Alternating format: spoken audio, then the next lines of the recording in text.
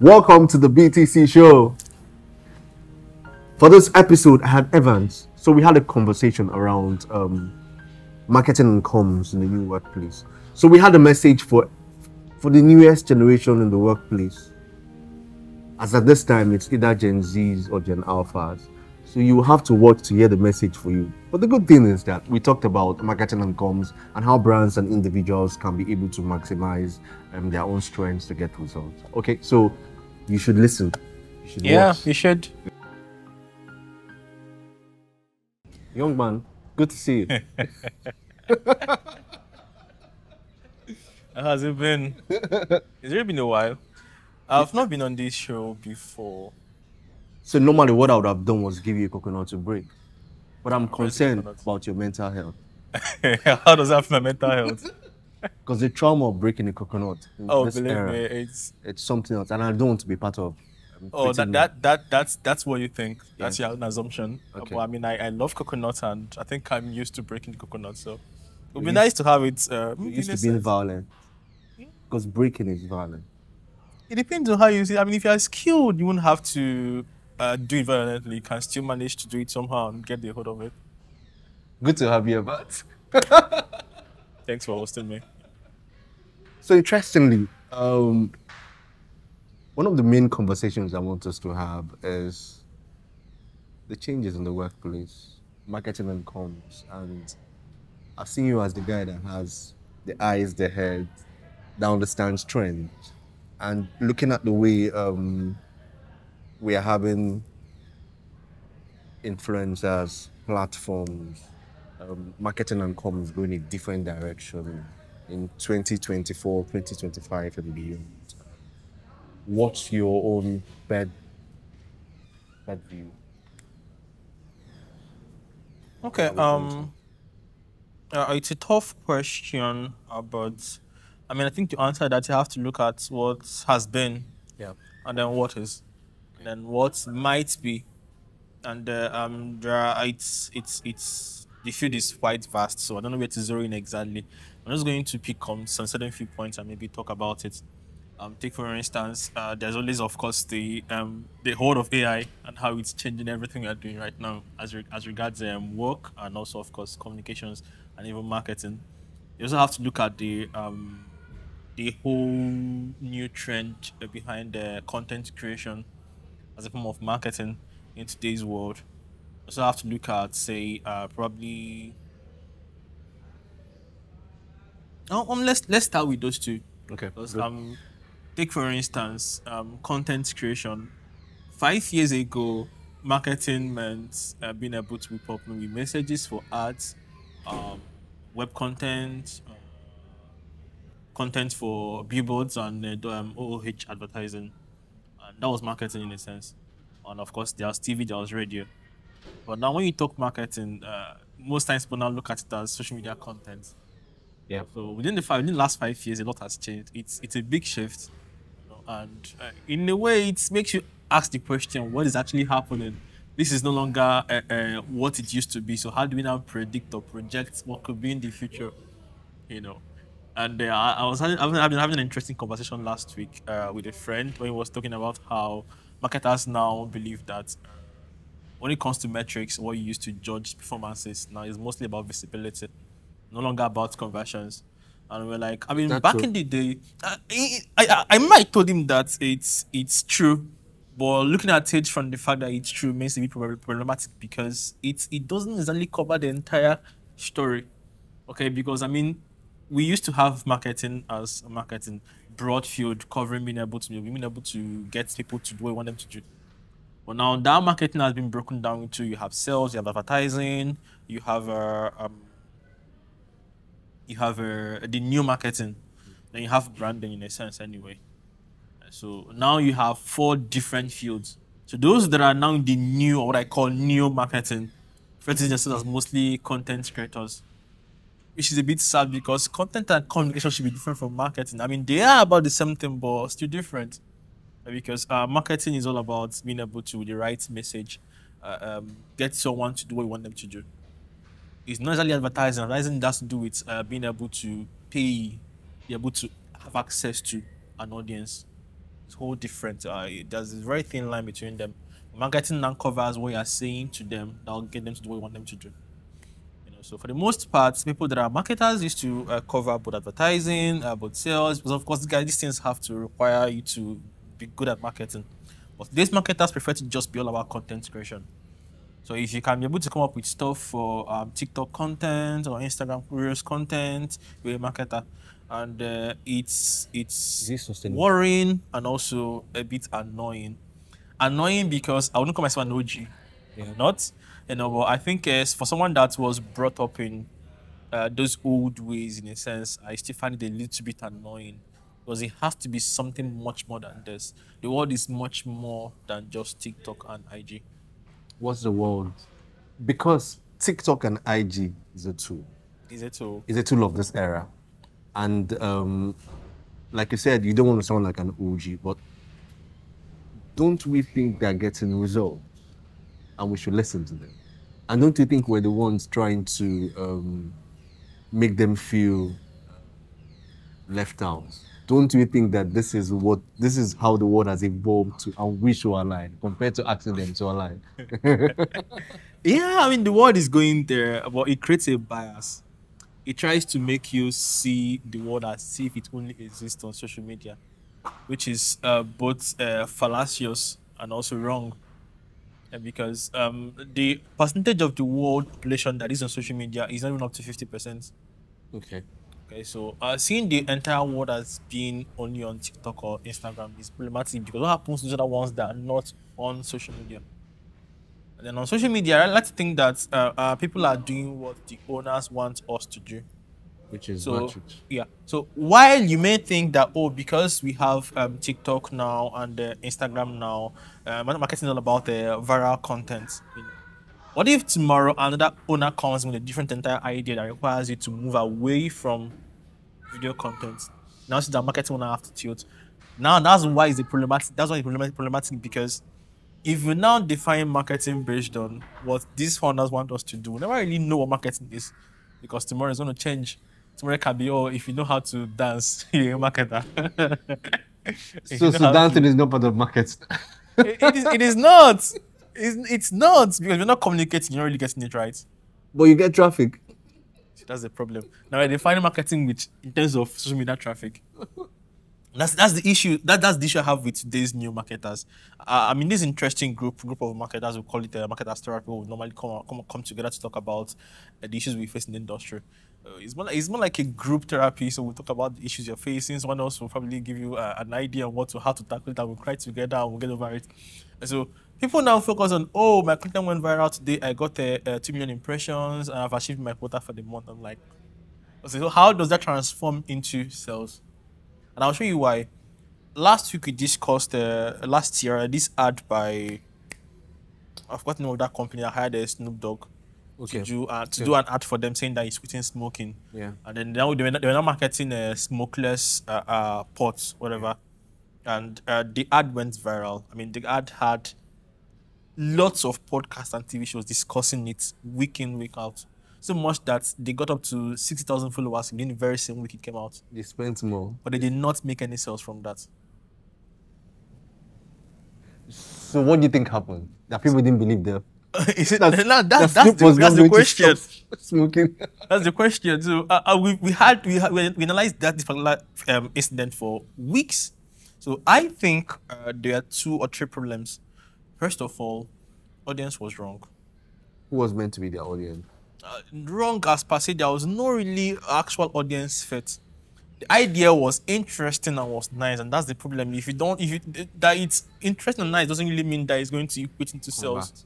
Convert. It was nice. I mean, Snoop Dogg is known to be a chain smoker. If he says that he's going to quit smoking, who will talk about it? It was a big deal. Why didn't so? Right? He's an influencer. People that love him for what he is are people that are diehard smokers. They smoke not because they have anything they're fighting or they want to get home, because they actually love smoking. Now you're telling them that Snoop Dogg quit smoking because of smokeless pots. What does that even mean? They know it's not true. And then how does that help them? They are smoking because they want to enjoy the thrill. So they should. How does smokeless help them exactly? I don't get it. And then there was also there was lack of product influencer fit. Okay, this product is a smokeless grill in a sense that should be for families. Snoop Dogg doesn't really portray the idea of a family person. There's no familial value within his whatever he as an influencer possesses, So both the message he's trying to pass across and both his audience doesn't really match the audience of the company and what they stand up as values. And so people that saw it talked about the trend, then that was just really that's where it ended. Then after months, there was no money, and they burnt money on that ad. CEO was sacked, the heads of the company were sacked, and that was it. And so it begs the question, okay, so it's content now marketing. And that's why I brought it up. So it was content, it trended, it went viral, it gave them impressions, gave them 6,000 followers, but did not sell. So they have done better. Sorry. So I think, first of all, the idea why beautiful wasn't for the brand to execute. Okay. They needed to have checked properly to know that if this idea actually matches, if there's an actual fit handshake before they could go ahead with it. It was a beautiful idea, but wasn't the brands to execute. And when they did that, of course, because it was a beautiful idea, it sold, but then there was no money. So what would I have done? I would have probably channeled that traffic to something else entirely, but not that particular item to try to sell. It just didn't make sense. He's a smoker and then smokeless grill. Yes, but where's the connect? I don't see it. Money burnt. So you felt they were just more interested in, they didn't do a connect, they were more interested in the influencer being a smoker. And they loved the idea of the content going viral. That was where I was bringing us back to. So okay, I get that. Marketing now, the trend now is all about virality, social media content. And I'm like, should we really be focused on this or more or less on the actual point of marketing to get people to actually convert and, buy something? So when we tend to tilt towards that angle, as everybody's going towards now, marketing is content, viral content, what's on trend on TikTok, Instagram that will blow up, get people talking. Is it really doing what it's supposed to do? We're not sacrificing conversion, water of virality. So how do we convert? How do we get out from the box of being a viral content without getting results? Because it's like sensation. At the end of sensation, we don't get results. How do we make sure we align and win from the two sides of this coin? A good question. So I think the problem is in the fact that today's marketers are not exactly as good as they are supposed to be. So I like to use the term, or let me not say that word. So I'm not as problems. Okay. So, but they're not really as good as they are meant to be. Because now everyone thinks that's another issue. Everyone thinks that if you can talk, if you have access to a camera or audience, that you're a marketer. So you see influencers that shouldn't actually be influencers, being influencers. Talk about that in a bit. So about marketing requires understanding your audience, understanding your product, your business, and your brand, being able to marry four of them. Your audience, your brand, your product. Your people, your audience, your brand, your product. Okay. Being able to marry even the business as well, because sometimes business and brand are actually two different things. Okay. I'll explain shortly, hopefully. So being able to marry all four of them, that's what makes you an actual world-shaped, well-rounded marketer. So if all you know about is your content ideas, it's a problem, because if the idea doesn't fit the product or the business or the brand or the audience, you won't sell.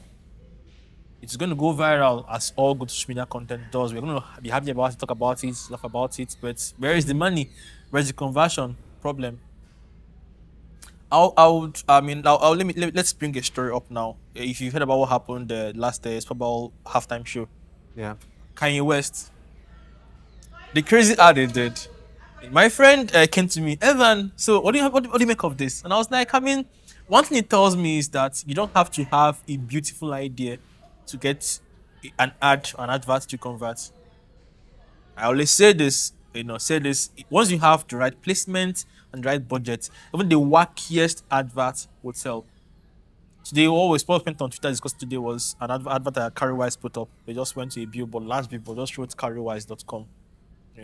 Is it converting? What is this? What is it? Like, he's doing his job. People are actually seeing it, and at the level that Carrywise is in right now, they can actually afford to do that because they've already spread awareness. Right now, they're trying to do retaining, get people to remember the brand name, which is going to help them to get market share better in the long run. So Kanye West, he didn't need to do an advert because the placement was right, the product was right. Then of course he himself, the brand, it wasn't about Yeezy shoes, it was about him himself. He himself was right. So he ain't coming to talk about, oh, and I've got shoes though, go to why easy the he went there, he sold 90 million. When you only spent 7 million on the placement, made 90 million profits in a day. That is it. No wonderful idea, just get your work done. So because he understood his market, understood his audience, understood the placement and his brand, was able to pull it off. So someone that new marketers now, we only think about, content is the issue with Gen Z in the workplace. They don't think about everything. They focus on what they think it's everything. Social media, TikTok. Is this a Gen Z thing? I don't think that is mostly that because the older generation see the world beyond social media. And when it's beyond social media, you don't fall into that bias of thinking that everything is this. Because now you are looking at things from a different perspective. You are doing a third level thinking.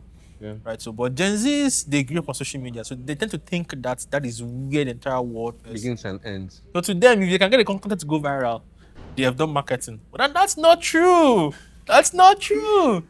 And so that's the problem. That's the most important problem. Yeah. So fast, you're sounding so old school. I mean, like I said, I was brought up in their ways. So I'm not old school. No. I was just brought up in their ways. but it's good. It's good. I like it.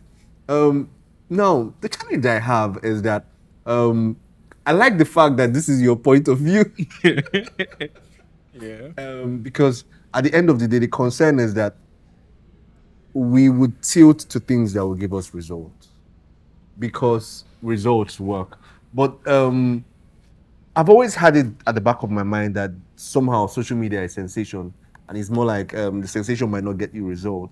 And if we're also going to look at metrics are not conversion every time, we might be playing in circles. Exactly. So how do you think it could help influencers who are becoming brands, who have numbers and who believe that their numbers speak for them, and small businesses who want the TikTok likes, who will go and dance to get figures? Because the brand would ask me, how many views do I have? And if I could dance and do anything to give them the number, I have views. So how do we merge it to be a complete 360-degree marketing professional that we claim to be, get results, get the viral views, and still be relevant and have a biz without doing too much? Okay. And really good question there. So it's part of why I had begun by saying that it behoves on the marketer to understand the product, the brand, the business, the audience. Because no two businesses are the same. No two brands are the same. No two marketing briefs are the same. And I'm going to tell you this for a fact. Right? So, and I say this because there are some level and some businesses that dancing around on TikTok is what they need to actually go forward. Okay, so you see. Yeah, so that's the point. It's dicey, but there are some that do not need that. So first thing first, right now I'm a product marketer. That's where I am currently. Yeah. And the very first headache that you as a marketer has to manage or handle for a new brand is to get them product market fit. Okay. Now, at that level, you don't need dancing around. So that's the mistake that the people that created the whole Snoop Dogg adverts created. Is a new brand. They've not even gotten customers. They're trying to get virality. You don't need dancing around. That's not what their basic is. You have to first of all find your audience. Yeah. And when I say this is actually important because product market fit is a very, very dicey question. Because you can see 4 brands doing the very same thing, but they appeal to different audiences or they mean different things to them. And I would explain. If I should name brands, Seller, Paystack, can even bring in Flutterwave. They probably do the very same thing. Okay. Finance, fintech. Seller is focused on digital creators. They found their market there. Paystack is looking at mostly SMEs. It's found the market there. I mean, it used to be for everybody, but now they're focusing on being sort of the bank to SMEs in a sense. Found their market there. Flutterwave has found his own market at his own level. So they're doing the same thing, but they mean different things to different people. They've all found their audiences. Now, what you think your product or your business might be doing or mean different from what the audience actually sees it for. I saw a video yesterday where someone was talking about how they showed two women in this market trying to buy frying pan. One was trying to check if he can easily toss something. One was checking if he can hit someone with it on the head. It's same frying pan, but it means different things to both of them. Now, understanding. You should hold the one that is trying to save it. I thought someone that actually that one that was trying to hit actually is a better customer because first of all, the frying pan will be getting spoiled. She can be going to come back to buy more and more and more and more. Okay. So the value, the lifetime value of that particular woman is actually quite high. I rather even optimize for her because that frying pan will spoil tomorrow. And she'll come again to buy another one. But then that one apart. So the point is, once you find your audience, it's not easy to play around. Okay. Find the audience first of all. Get that particular PMF where you already have an engine that is generating money or users. Okay. So now you've already gotten people to know about your product, what it means to them. They've already understood that particular point in their head, in their minds, where this product actually appears. The next thing is now to stay in their head, keep on playing around this particular message over and over and over again. That is where dancing now comes into play. Because now you want it to remember you, to think about you. So dancing is not the first strategy. It should be strategy 2 or 3. Exactly. Once they've known me. Once they've known you, they've known what you mean to them. Stand up, let's dance. Are you a bad dancer? This will not Stand go up, well. let's dance. This will not go well. Are you a bad dancer? So it doesn't need to work. Are you a very bad dancer? This will not go well. So let's dance. This is how to dance. Okay. So this is how to dance. So this is how to go viral. Okay, good. Good how to put you out. It's nice, man. But I hear you. So let's do a roundup of what marketing and comms is, and what's your own feedback to new brands, to how to also manage these Gen Zs who, whether we like it or not, they are the new face of the workplace.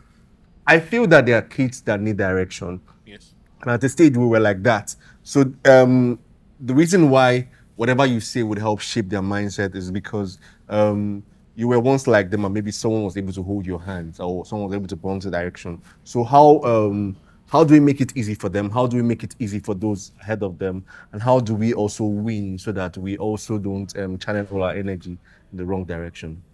So it boils down to the leaders of the companies in a sense, because these people are, even like me, we need direction. Okay. Now, because we don't submit much to learning and we are not exactly fully baked in a sense, we need someone to keep on pushing us towards the right direction. Okay. I'll give you an example. Myself, when I was younger, this is not even far back. 2 years ago, I used to live mostly on assumptions. Okay. I had a boss that told me, Evan, I know you are smart. I know you think very, very strategically, which means you are mostly correct. But then I want us to be backing our plans or statements with actual data. So now, even when I'm convinced, I give it a month or two to back it up with data. Okay. It helps me to be a lot more focused, a bit to actually understand. I wouldn't even lie, I've seen more things, more insights than I wouldn't have seen if I had gone ahead to work on my assumption. Okay. But it took my leader really, really pointing me towards this to get there. Okay. So I think one of the issues we have with this is, but leaders are now following vanity metrics, and it's because you have investors pushing money into them, and they have a lot of money to burn. Yeah. So now they're no longer really focused on making money with the little they have. They're just burning money. Truth is, when you have enough money, you can actually solve any problem. Yeah. The question is now, how much money do you spend? But enough money can actually solve any problem. But our marketing has always been how to do more with less. Okay. So if the leaders can be able to hold it down together, remain focused and guide these younger ones towards understanding that beyond these vanity metrics, you could still do that and still generate results at the same time. You don't have to sacrifice results or conversion on the altar of vanity metrics. Okay. It's all about the leaders being able to guide them together. Okay. So what's your final say, Gen Zs? I mean, I used to be like them. Yeah, or Gen Alphas. Gen Alphas are still too young. That's coming up. I don't think they've entered that world of marketing. It will shock you. It will shock you that they've also entered. Just that they might be the ones that are doing the social marketing. That the ones that are working, that your customer care, holding the phones. in this part of the world. In this part of the world. Well, I would say to young guys, if you are watching me or seeing me, don't worry, they won't come after you. You were once like that. Submit yourself to process. Okay. These Do you think it's hard to submit yourself to process? It is hard. It is hard, but you have an undue advantage. You are young. Yeah. Most of people are above me. They learned what I know now at an older age. Okay. Because there was no internet, there was no social media. They had to grind out these results. But you have the results there open for you to learn from. So follow the process.